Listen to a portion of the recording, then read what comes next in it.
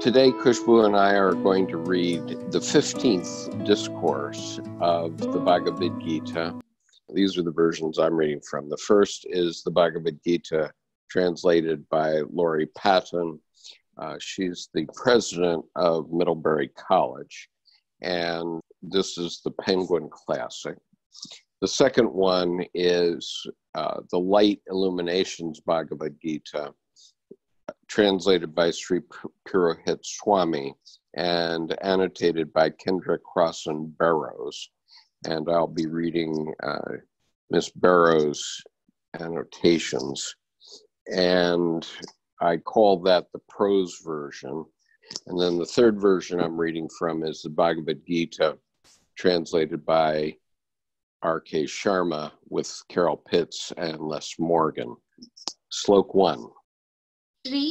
Shri Bhagawanuvacha Udvamula madhah sakhamakshravat tatah prahuravya yam chandasi parnani yastya vedasa vedavita. Slok 1. The prose version calls this discourse the Lord God. The Blessed One said, "They say the Ashvata tree is imperishable, its roots high, its branches below. The meters are its leaves, and one who knows this is wise in the Veda."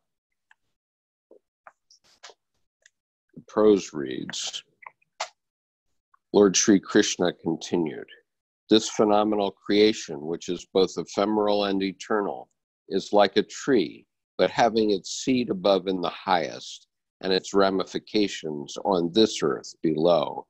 The scriptures are its leaves, and he who understands this knows." And there's a footnote. The image here is of a giant inverted tree with its roots in the air and its branches below. This symbolic tree, referred to in the scriptures as the Ashvata, is traditionally associated with the sacred fig tree, Ficus religiosa, known in India as the peepal. It is sacred to Buddhists as the Bodhi tree, under which the Buddha attained enlightenment. Some commentators equate the Ashvata with the banyan, Ficus bengalensis, because, like the fig, it has branches which reach down to root in the earth. As a symbol of cosmic manifestation or worldly existence, samsara, the Ashvata is comparable to the tree of life. It is also an image of the human nervous system. The leaves are the sensory organs receiving knowledge of the phenomenal world, symbolized by scriptures or Vedas. And the Sharma reads, the Blessed Lord said, "They describe an imperishable Ashvata tree as having roots above, branches below.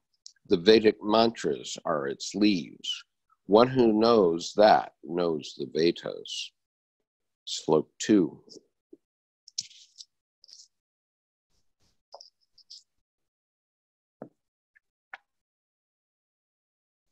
Adhashrodhava prasutastasya sakha gruna pravruddhya vishaya pravalaha adhashrava mulanynusantatani karmanubandhini manushya-loke.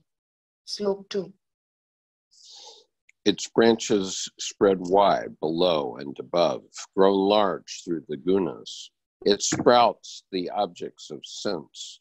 Its roots are stretched below, growing action in the human realm. That was the Patton. The prose reads, its branches shoot upward and downward, deriving their nourishment from the qualities. Its buds are the objects of sense, and its roots, which follow the law causing man's regeneration and degeneration, pierce downward into the soul.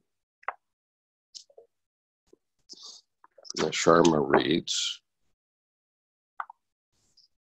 the branches of that tree spread above and below, with the objects of the senses as budding leaves, nourished by the gunas, and roots spread out below, producing action in the world of human beings. Slope 3.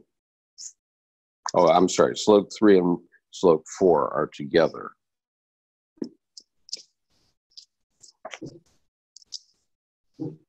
Asahada sasteda dadhena chintava tatah padaha tatparima nigatyavayah yasminangata na nivattanitya bhuyah tameva chadha purushah prapadhe yata pravrittihi prasuta purani. Slok 3 and 4. The Patton reads, the form of the Ashvata is not to be discerned here, neither its end nor beginning, nor ongoing life. When it's fully grown, roots are cut by the strong axe of non-clinging, then that place must be sought where once they have gone, they will not turn back again. And they think, I take refuge in the first spirit, where activity flowed forth in ancient times. Prose reads, in this world, its true form is not known, neither its origin nor its end, and its strength is not understood, until the tree with its roots striking deep into the earth is hewn down by the sharp axe of non-attachment. Beyond lies the path from which, when found, there is no return. This is the primal God from whence this ancient creation has sprung. Sharma reads, the form of this tree is not perceived here in this world, neither its end, its beginning, nor its foundation. Having cut this well-rooted Ashvata tree with the sharp weapon of detachment, then that goal should be sought, reaching which the wise do not return. I seek refuge in the same primordial person from whom the ancient creative impulse emanated. Slok 5. Nirmana moha jitasa dosha adhyatma nitya vinivruttah kama dande vimulataka sukhaduhu khasankshera gachantyamudhaha padamavyah tata. Slok 5. Without pride or confusion, the wrongs of clinging vanquished, eternal in the highest self, desires turned away, freed from dualities of pleasure and pain. Those who are not confused go to that imperishable place. That was the Patton. The prose reads, the wise attain eternity when, free from pride and delusion, they have conquered their love for the things of sense. When renouncing desire and fixing their gaze on the self, they have ceased to be tossed to and fro by the opposing sensations, like pleasure and pain.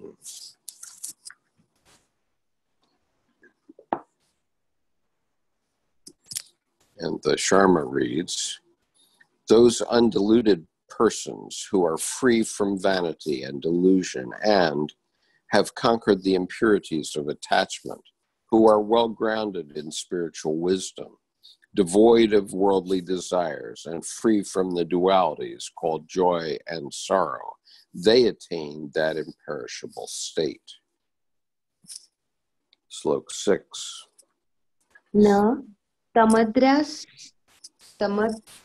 suryo na sashado na pavakah Yadyatva na nivatvave taddama parama mama. Slok 6. The Patton reads, neither the sun nor the rabbit-marked moon nor flame lights up that place. When they have gone to my highest dwelling place, they do not return.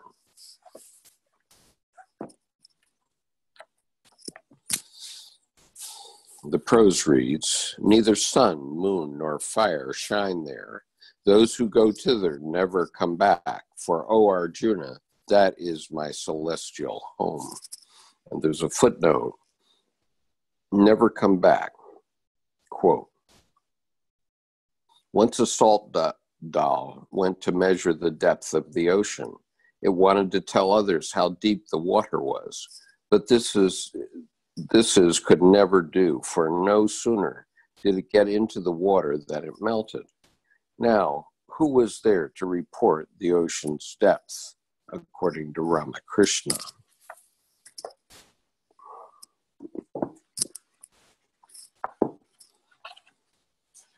And the Sharma reads, neither sun nor the moon nor fire illumines that imperishable state. Having attained that supreme abode of mine, none return. Slok 7.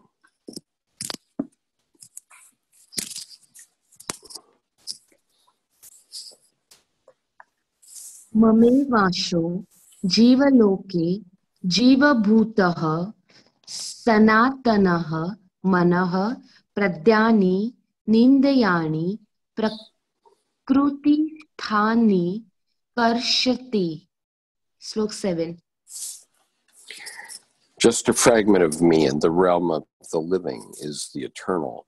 Individual life, it draws to itself the senses dwelling in material nature, and the sixth sense is the mind.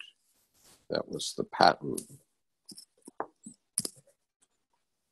The prose reads, it is only a very small part of my eternal self, which is the life of this universe, drawing round itself the six senses, the mind, the last, which have their source in nature. And there's a footnote. This verse states that the individual living soul, jiva, is an integral part of the eternal self. But how can the individual soul be a fragment of the eternal self, yet also be considered identical with the one self? Shankara likens the individual soul to the sun reflected in water. The reflected sun is but a portion of the real sun, and on the removal of water, the reflected sun returns to the original sun and remains as that very sun. Thus, according to Shankara's teaching of non-dualism, the portioning into individual souls is imaginary, since the one God cannot be divided in reality. Since the one God cannot be divided in reality. And the Sharma reads, part of myself truly is the eternal individual soul in this world. This part of myself draws the senses to itself, with the mind as the sixth located in nature. Slok 8.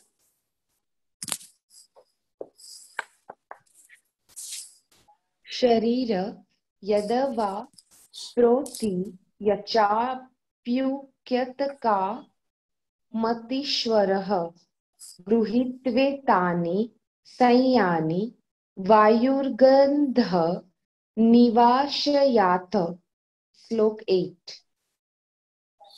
When the Lord gains a body, and when it leaves it, he goes and takes up the senses, just as the wind takes fragrances from the place where they began. That was the Patton.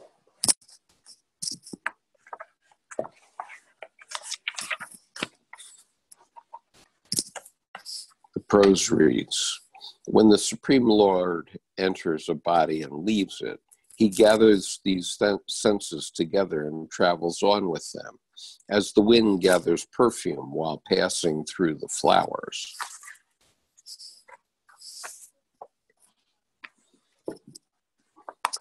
The Sharma reads, when the Lord adopts a body or abandons it, he takes these senses and mind along as he goes, much as the wind carries fragrance from a source, such as flowers, herbs, etc.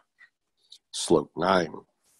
Shrotah chakshuhu swarpashyanah cha rasana dhyavameva cha adishthaya manah shravaya vishayanupasevate. Slok 9. This Lord rules taste and smell, hearing, sight, and touch, as well as the mind. He enjoys the objects of the senses. That was the Patton. The prose reads, he is the perception of the ear, the eye, the touch, the taste, and the smell, yea, and of the mind also. And the enjoyment of the things which they perceive is also his.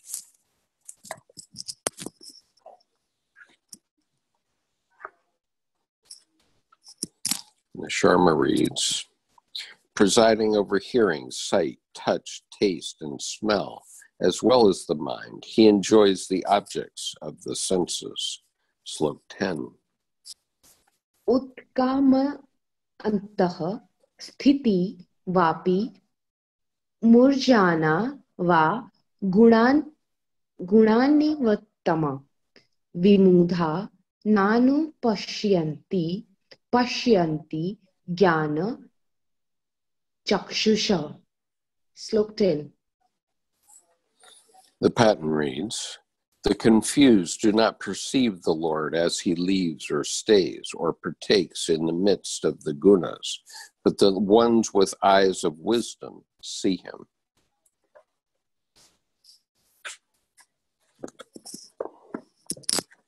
The prose reads, the ignorant do not see that it is he who is present in life and who departs at death, and even that it is he who enjoys pleasure through the qualities only the eye of wisdom sees. The Sharma reads, those who are deluded do not perceive him, whether he is leaving or staying or even enjoying objects in association with the gunas. Those endowed with the eye of knowledge do perceive. Slok 11, there's a footnote here. The indwelling self transcends the gunas even when apparently connected with the functions of the gunas. Slok 11. Yan yatanto yogineshrena pashyantyaatmanya vasthitama yatanto dapyakrutatmano neva pashyantyachetasah. Slok 11. The Patton reads, in their effort, the practitioners of yoga see this one abiding in the self, but even with effort, those thoughtless ones whose selves are not prepared do not see him. The prose reads, the saints with great effort find him within themselves, but not the unintelligent, who in spite of every effort cannot control their minds. And there's a footnote. The unintelligent achetasa, other possible translations giving different shades of meaning include thoughtless, ignorant, unperfected, and unthinking. The Sharma reads, with effort, the yogins see him established in the self, but even with effort, the unthinking ones, having no self-awareness, do not see him. Slok 12. यदा दित्यगतः तेजो जगम्भ्यसयतेदखिलम् यच्छन्दमसि यच्चागन्तो ततेजो विधि मामकम्. Slope 12. The Patton reads, the brilliance which comes from the sun lights up the world with no break. It is in the moon and in fire. Recognize that brilliance is mine. The prose reads, remember that the light which proceeding from the sun illumines the whole world, and the light which is in the moon, and that which is in the fire also, all are born of me. And the Sharma reads, the light within the sun which illumines the entire world, and that which is in the moon, and that which is in the fire, know that light is mine. Slope 13. Kama vishya cha bhutani dharayam yamaha mojasa pushnami chaushadhi sarvo sobho bhutva rasatmakah. Slope 13. The Patton reads, when I enter the earth on which all creatures walk, I preserve all beings with energy. When I become soma, liquid in nature, I cause the plants to flower. The prose reads, I enter this world and animate all my creatures with my vitality, and by my cool moonbeams I nourish the plants. And there's a footnote. By my cool moonbeams, Edgerton's literal translation reads, quote, becoming the juicy soma, I make all plants to grow. Soma, literally juice, is identified with the moon, which rules water and other fluids. The inner meaning of this passage is suggested by Yogananda, quote, manifesting through the elemental principles of nature or prakriti, the watery moon, all forms, plants, offshoots, come into being as differentiated rays of the one creative light of God.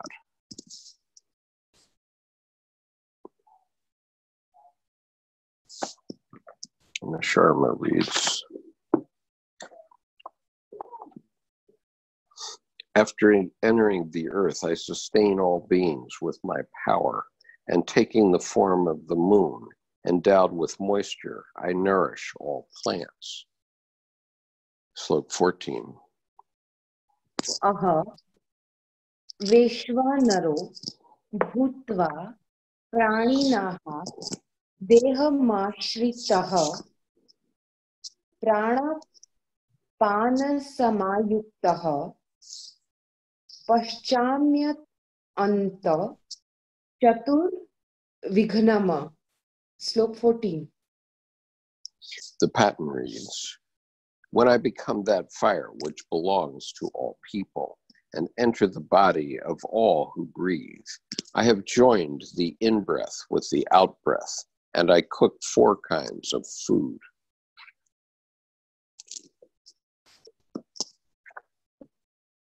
The prose reads, becoming the fire of life, I pass into their bodies, and uniting with the vital streams of prana and apana, I digest the various kinds of food.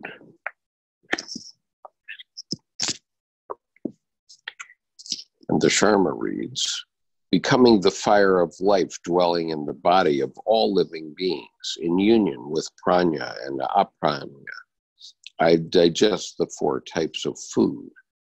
And there's a footnote, prana, elan vital, and apana, the eliminative wind, are 2 types of vital energy in the body. They are also mentioned in verses 429 and 527. The four types of food are bhoja, edible, peya, drinkable, leya, lickable, and kosha, chewable. Slok 15. Sarvasva chaha hadi sanivishto mataha smriti jnanamapoha nityava vedyeshrava sarverahameva vedyo vedanta vedanta krudeda videva chahama. Slok 15. The Patton reads, I am seated in the heart of all. Memory, wisdom, and reason come from me. I am especially to be known through the Vedas, as I am a knower of Veda and the creator of Vedanta.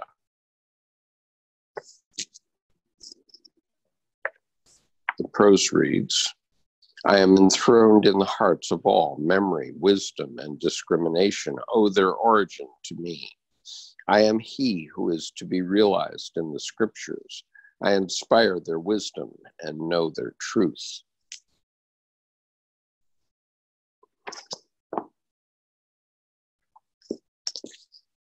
The Sharma reads, and I am located in the heart of all. From me emanate memory, knowledge, and their loss. I alone form the central knowable theme of all the Vedas. I alone am also the author of Vedanta and the knower of the Vedas. Just a moment. Okay. Slok 16. Da pravimo purusho loke ksharakshakshara eva cha ksharaha sarvani bhutani kutah sthodakshara uchate. Slok 16. The Patton reads, in the world there are two spirits. One can be destroyed, and the other can never be destroyed. All beings can be destroyed, but the one who stands above all is called the indestructible.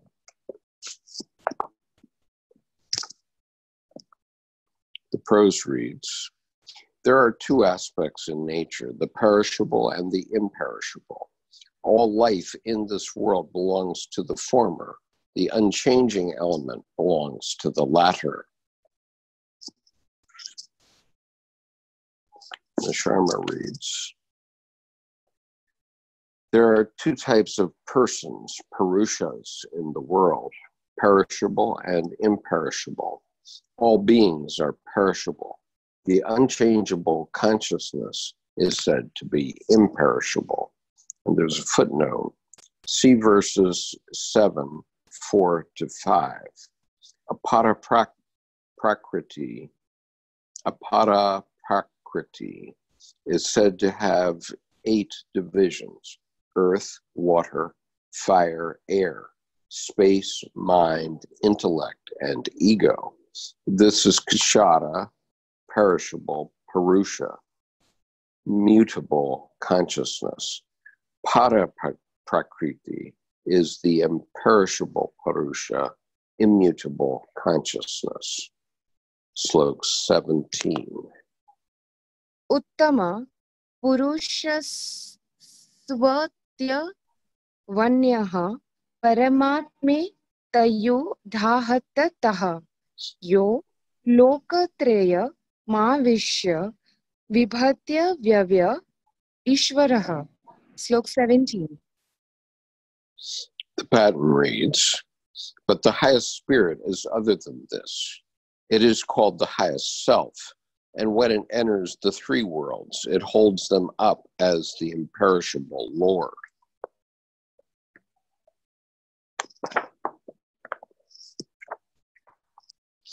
The prose reads, but higher than all am I, the supreme God, the absolute self, the eternal Lord, who pervades the worlds and upholds them all.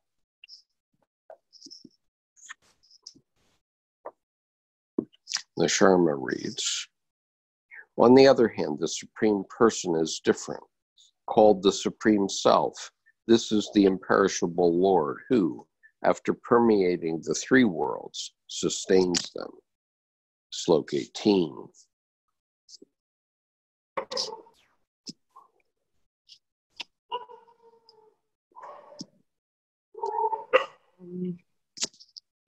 अतो दस्मि लोके देवे च प्रथितः. Oh, I made the same mistake again. Just let me read it again. Yep. यस्मात्क्षरम तितोह हमक्षरादपि चोत्तमः उतोदस्मि लोके देवे च प्रथितः पुरुषोत्तम. Slok 18.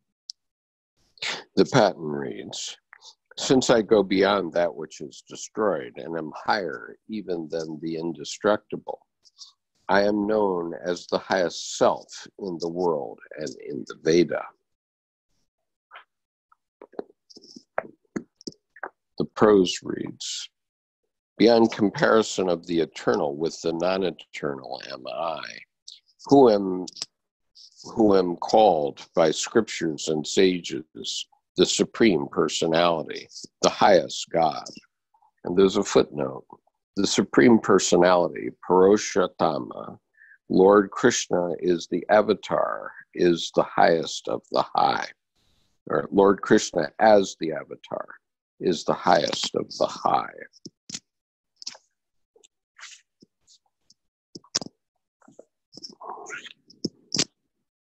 And the Sharma reads, because I transcend all perishable ones and am superior even to the imperishable, therefore, in the world as well as in the Vedas, I am said to be the Supreme Person. Slok 19. Yo mameva masammamudho janati purushottamam sa sarva vibhajati ma sarva bhave bharata. Slok 19. The Patton reads, son of Bharata, the one who is not confused recognizes me as the highest spirit, recognizing all that one is devoted to me with fullness of being. The prose reads, he who with unclouded vision sees me as the Lord God, knows all there is to be known, and always shall worship me with his whole heart, and always shall worship me with his whole heart. And there's a footnote. Jananadeva comments, quote, a person who worships me isn't different from me, just as waves aren't different from the sea. Krishna seems to suggest that true, wholehearted worship arises when the worshiper realizes his or her oneness with God, the object of worship.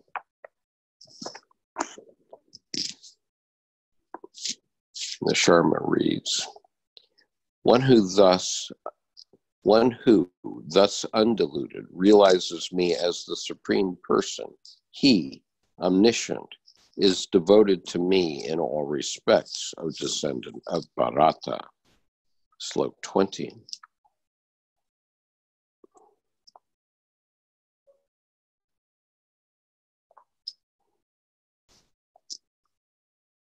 Iti guhattama sastra nidamuktava maya nadha etadvadva bruddhimanasya taku takyashaha bharata. Slok 20. The Patton reads, blameless one, son of Bharata, this most secret rule is told by me, and when one has awakened, one would be filled with insight and finished with one's task. The prose reads,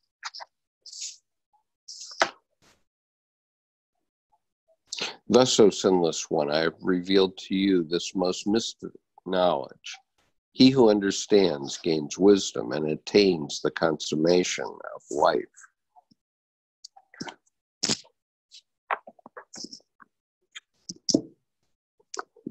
The Sharma reads, this most secret doctrine has been stated by me, O sinless one.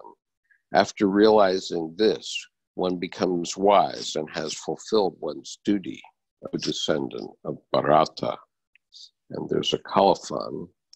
The colophon reads, here ends the 15th chapter, named The Yoga of the Supreme Purusa, in the Upanishads sung by Lord Shri Krishna in the dialogue between Shri Krishna and Arjuna in the scripture of yoga pertaining to knowledge about Brahman.